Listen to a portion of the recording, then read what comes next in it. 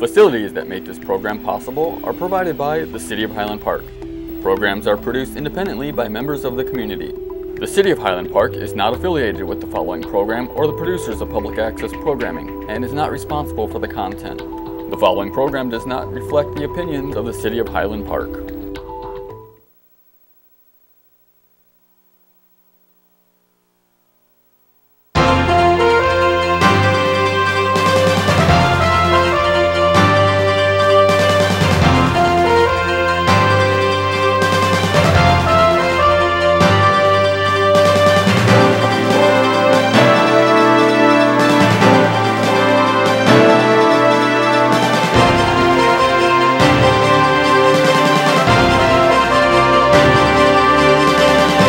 Hello, and welcome to Commons Current Events Roundtable.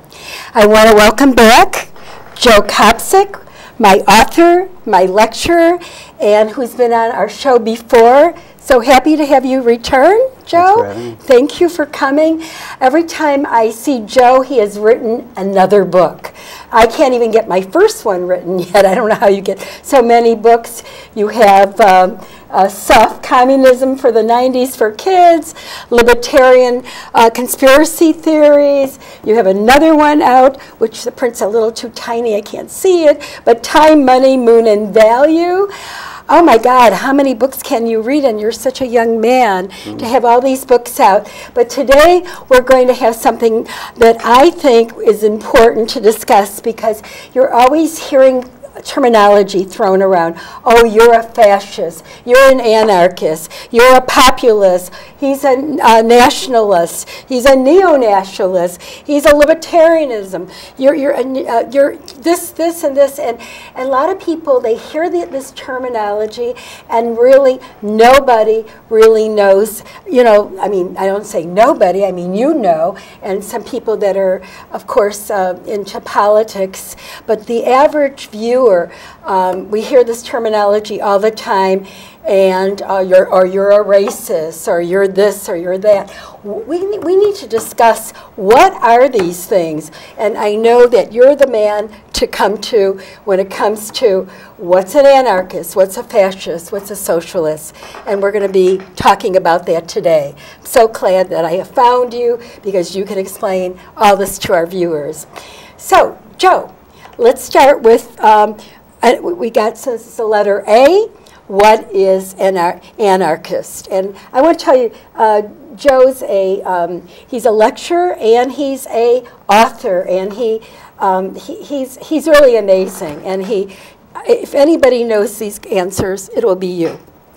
Well, what anarchists want is a stateless society. If you ask an anarchist of the left, who's more of the socialist or communist persuasion, they'll say they want a world without hierarchy. They point to bankers, landlords, and government, and military, big businesses as the biggest source of exploitation of people and land and resources.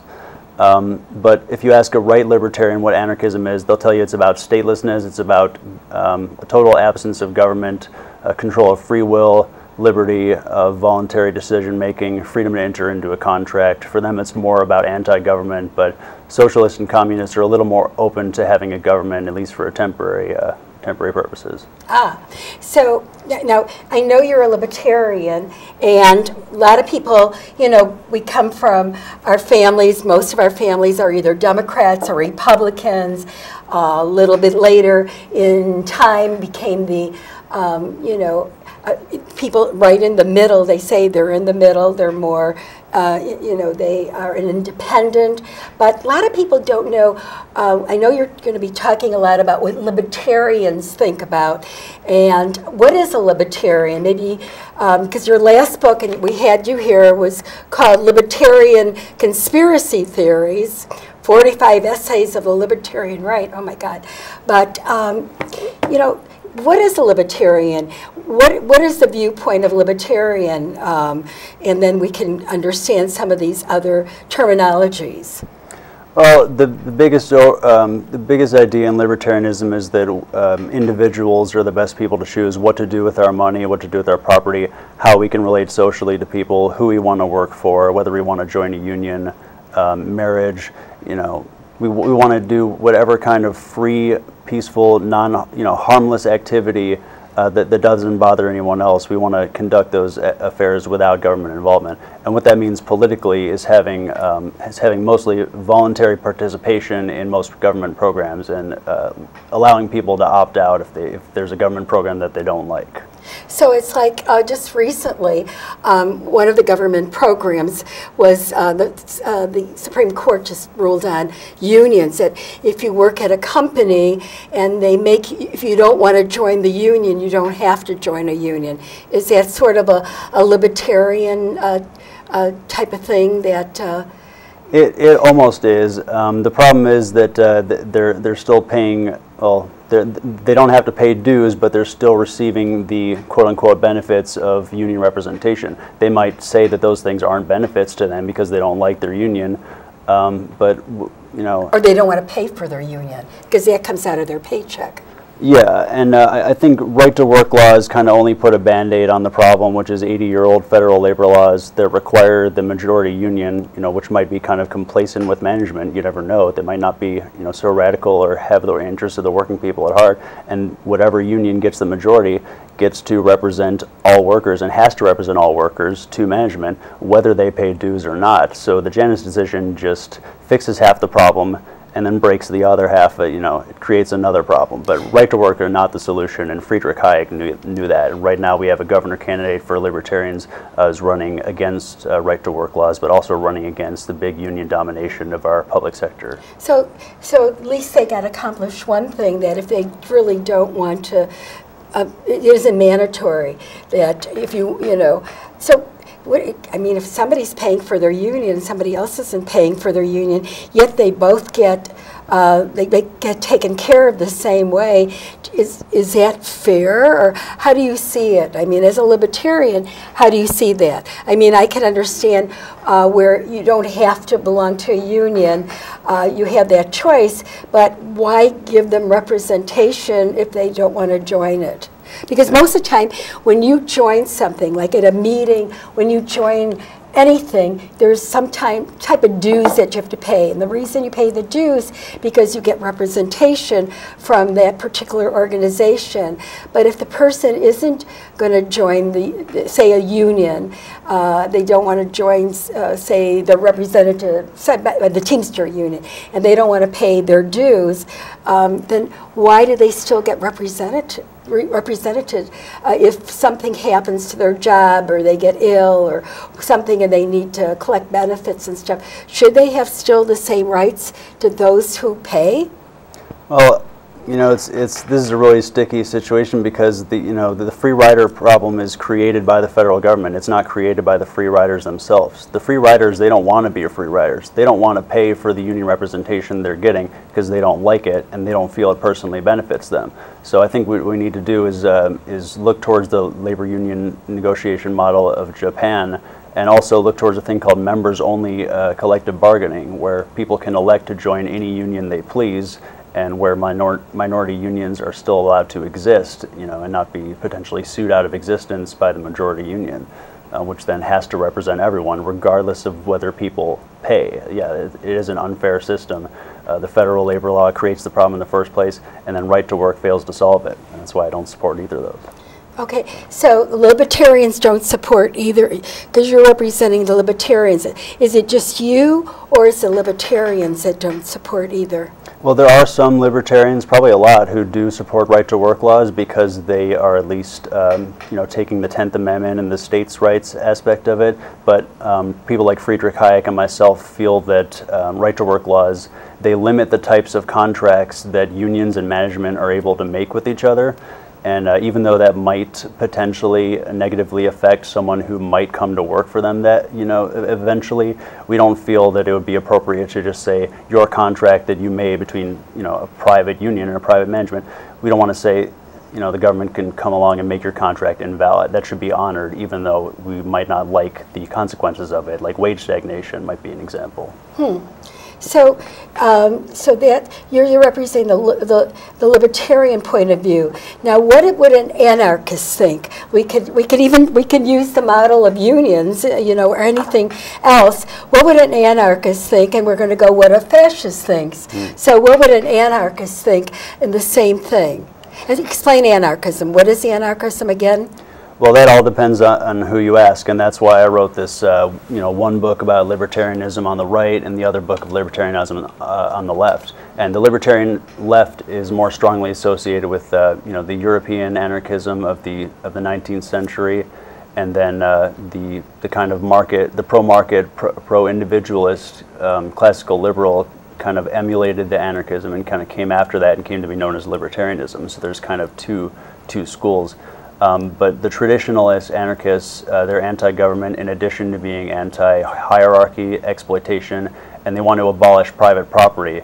That doesn't mean they want to abolish like personal possessions like this mug or a book or a newspaper or a toothbrush. They want to abolish private property as Pierre-Joseph Proudhon defined it, which is a specific thing, meaning things that are used to exact interest and rent and profit from people, the ownership of land, factories, and farms, and large swaths of land, and large chunks of the labor force, in order to get more money from people and demand more money from them every year. And so okay, we got an anarchist viewpoint. What about the fascist viewpoint on the unions?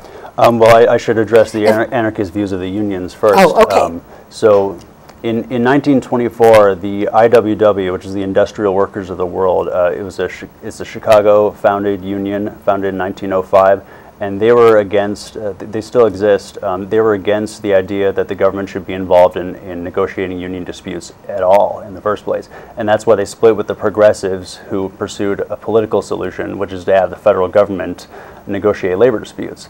Well, the labor movement is finding that every time there's a Republican in charge, he can put whoever he wants on the National Labor Relations Board, and that can just, it causes, if someone has antipathies towards unions in their office and they are doing this, it's not going to work out well for unions. So maybe organizing, on a face-to-face level and organizing for worker autonomy and independence, maybe that's better than a political solution. That's what an anarchist would say. Fascists are just basically against, well, they're against most unions. They might support unions if it's useful to retain capitalism while maintaining an appearance of a social safety net. So what is a fascist? Give me the definition of a fascist, and then we'll talk more on the union thing. Well, in ancient Rome, fascists, I think it was a branch of, aristocracy. I don't know too much about that, but in terms of the 20th century, the closest thing to a fascist was Mussolini, who was trying to revive that ancient Roman fascism. Fascism, it literally comes from the symbol, the fasces, which is an axe, a symbol of an axe bound with twine or wood, and it was a symbol of uniting people and bringing them together. But in the general sense, fascism is synonymous with authoritarianism. It was the ideology of everyone who aligned with Mussolini and Hitler and Franco in World War II and the Japanese imperialists. And authoritarianism and fascism are very anti-liberty, anti-free market, anti-freedom philosophies. Now, I'm going to go to, I know we have socialism, but how does fascism different than nationalism? You hear of nationalism all the time, too. Is a fascist a nationalist, or what exactly is that? Well, a nationalist is someone who wants to protect their country's right to make decisions independently, whether that's economic or political. But a fascist is basically just a hyped-up ultra-nationalist who's taken their nationalism and infused it with racism and maybe religious,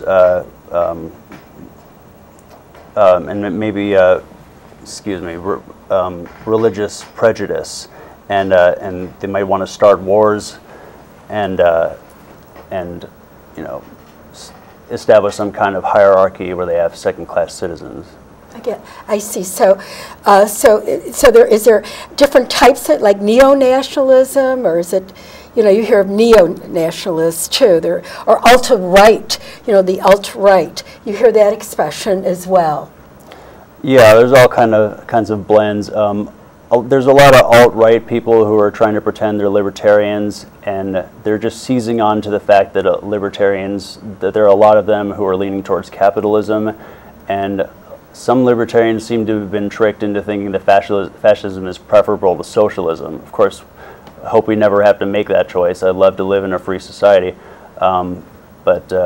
yeah, I mean, there's all kinds of strange blends between, I mean, you can look up social patriotism, national syndicalism, social nationalism, the Stasi, I mean, national communism, national Bolshevism. There's all kinds of strange blends between nationalism and socialism. Oh my God. And I also want to say National Socialism, even though it was called socialism, it doesn't compare to what most people describe as socialism, which is the dominant form, which is Marxian socialism.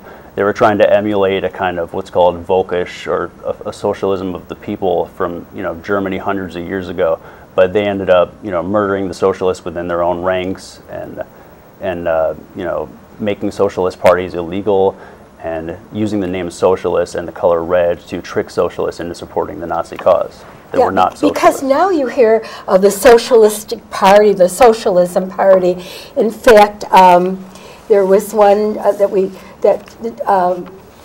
especially the Democrats are planning down the path of, they said, socialism, especially after Alexandria Ocasio-Cortez studying her primary win, and now they're comparing socialism to being what happened in Venezuela.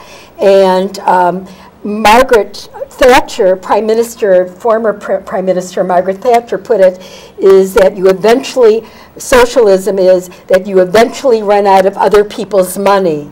And what's happening in Venezuela, people are now starving, and they're trying to get into Colombia because of their own country. This was a very, very rich country, Venezuela, at one time. And they went down the path, apparently, they said, to socialism, and they went all the way down that everybody wanted everything, just keep feeding and giving everybody everything, using, as Margaret Thatcher said, you eventually run out of other people's money, and that's what happened to Venezuela. And what do you think about that? Do you think that's going to happen to our country? Because a lot of our new candidates they call themselves socialists, you know, Democratic candidates leaning to socialism.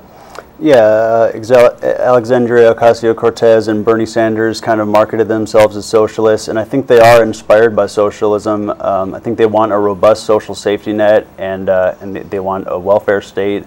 But I think they want that within the context of liberal capitalism, or at least they know that that's as much as they're going to be able to negotiate for, you know, running in a legitimate political system that's mostly capitalist and that favors capitalists and, you know, neoliberals like Hillary Clinton. They want something that's more populist, more farther to the left, and closer to the people, and closer to the actual center. We've been fooled into thinking that, you know, the actual center is more right than it is. Like, people who think Hillary Clinton is the left. I mean, Hillary Clinton is a capitalist. Nancy Pelosi said that she's a capitalist and the Democratic Party is capitalist. There's only a handful of Democrats and maybe, you know, Greens who I would really consider socialists. And, you know, with those standards, I don't consider Venezuela fully socialist. I think they're definitely trying to be socialist, but they haven't made real moves towards abolishing money. And I think the West and capitalism are a lot more responsible for some of their problems than a lot of people would care to admit. And I think that's the fault of food monopolies. But it's also part of the fault of the government for mismanaging oil. I mean, you're talking about Venezuela right now. Yeah, Venezuela was very wealthy about 10 or 15 years ago because it was taxing oil profits and using that to fund a dividend for its people. But after oil prices collapsed, the country went into debt, and now it's having difficulty getting food. And they have price controls on the food, so no one's willing to sell food in Venezuela at those low prices. So what do you think happened? I mean, here was a country that was, well, you know, and you look at it and think, if we're going to follow the Venezuela model, what's going to happen to us? Are we eventually going to run out of food? Are we going to start starving? You know, where are we going to get all the money? I mean, now they're complaining about Social Security running out of money.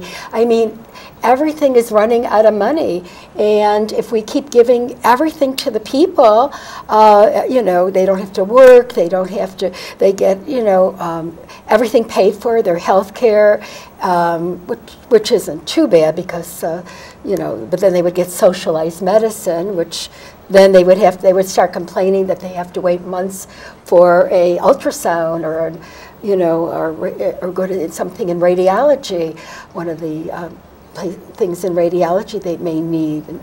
And what's going to happen? I mean, do you see our country going into the socialistic model? I think it's there's a good chance. I mean, millennials will be voting in, you know, record numbers. They'll be. I think it's pretty much virtually guaranteed that a Democrat is going to overtake Trump in 2020.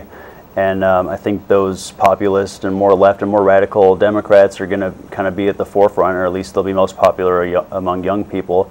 But I don't think they alone could really lead a country into socialism. Definitely, you know, much less in a peaceful fashion. I think it would probably take a revolution, because what we're talking about in terms of transitioning from capitalism to socialism, you'd have to abolish the private property ownership. You'd have to basically get rid of most landlords, bankers, and the governments, potentially all of them. Well, also, you know, if you get rid of all the bankers, how are you going to get your money? Well, the communists would say, and the socialists would say, you don't need money to, you know, to have trade. You can, you know, gift, trade, barter, share. You can take things that are freely given. Communists, the most extreme communists, believe in a completely marketless society where trade and competition are unnecessary. And I'm increasingly being won over to that perspective. I think everyone's looking towards the government to make things cheap and affordable for them, when markets could do that just as easily if we just get rid of all the, you know, places where government stealing our money through taxes and giving it to cronies to prop up their businesses that we then have to pay for, buy their products and work for them. And tariffs? I'm against tariffs for the same reason I'm against sales taxes, because they politicize trade and they increase the cost of a product for no reason. The government doesn't earn anything to get that money. We should be taxing destructive activity, not peaceful trade. My goodness. Now, populism. You know, our president has been known to be a populist. He's not a, you know, a lot of Republicans having problems because he's not following the Republican model as closely as somebody that was Republican. He obviously is not, and he was once a Democrat. So, you know, so now they're looking at him as a populist, sort of like Jackson, you know, the Jacksonian, who they said was a populist. Do you see him as a populist? Do you see that's what our country is more? And explain. I'm using the word populist. What is a populist, and how do you see it? I think the term like left-wing populist applies to people like Hugo Chavez and Bernie Sanders, and then right-wing populism applies to people like Trump. But I think words like nationalist and mercantilist also apply to him pretty well. Mercantilists are kind of it's kind of halfway. I mean, it's kind of corporatist version of capitalism, where a government gets to sponsor its own domestic industry, and that's something I'm against as a free market supporter. But a populist can come in any variety. It can be left or right.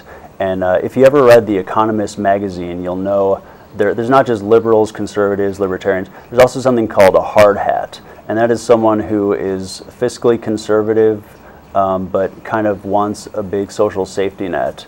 And that includes like people like Sam McCann. He's kind of fiscally and socially conservative, but he's still he's running as a pro-union conservative. So it's the people who, you know, want the government to make sure the unions have enough and that government workers have enough, but they are not necessarily going to identify with the more socially liberal, libertine, you know, social policies of the Democrats. And we have one more, a communist. How did the communism run in? And then I want a little bit about you. So just give us a little bit about, I think most people think, you know, the communism during the McCarthy, you know, the McCarthyism, where people in theater and show business, and if you know, they got ruined kind of, if they thought you were a communist during that time. People lost their jobs, and people were called communists. So how does that communism and socialism, do they kind of blend together? Well, Marx's position was that a socialist state would lead to a communist society because you'd abolish the capitalist state and replace it with a socialist state, and then that socialist state would fade away into stateless anarcho-communism. And but communists in the 1950s in the Red Scare, that was kind of used as a catch-all term for anyone who wanted to criticize American military policy, who wanted to criticize, you know, the corporate robber barons who had bought out the government and the educational system and were, you know, employing everyone, controlling everyone's lives and destiny, and selling their debt on the international markets. But there's authoritarian communism and there's libertarian communism. There's, you know, Stalin and Mao and maybe the Jacobins were examples of authoritarian communists, but the USSR is not the best example of a free communist society, and it's not even the best example of a communist society. They just collectivize the farms. They achieve a few things in terms of women's rights, gay rights, workers' rights, industrialization, agriculture, space exploration. But the best example of a free socialist society would be like Catalonia in Spain, in northeast Spain, which is trying to become independent. Though I'm not saying they're perfect. There's also a town called Mondragon, Spain, which has set up the Mondragon Cooperative Corporation, which sells things and has locations all over the world. And there's also a place in Kurdistan called Rojava, where there's feminists who have created an army and are trying to run it on principles of libertarian socialist Murray Bookchin. My goodness, I feel like I've opened an encyclopedia. I think you're my guest from the Encyclopedia Britannica. Tell me a little bit about your background. Well, we still have a few more minutes, Joe. How do you know all these things? You're only 31 years old, and you seem to know more about things than most of us that lived a lifetime already. How did you get interested in all this politics and, you know, professionalism, and where did you, you know, how did you get all this, and how could people, you know, find your books or what have you? Well, I first got interested in politics around the time the Clinton-Lewinsky scandal was happening when I was 14. You know, 9/11 happened a little while after I got into high school, so I just, you know, dove into the news, tried to learn as much as I can about, you know, why this happened, what was going on. I was raised by Democrats. I became a libertarian in 2007 after I had supported the Greens a lot in high school. And I turned my college writings into a blog, and I turned that blog into 2 books. Soon to be hopefully 10 books if I get everything together. 10 books, oh my goodness. If I have you on the show, all you have me is reading, reading, and reading. That's why I never get anywhere. I keep reading all your books. So I have, but larger print next time. Sure. Actually, I had to buy a new pair of glasses just to be able to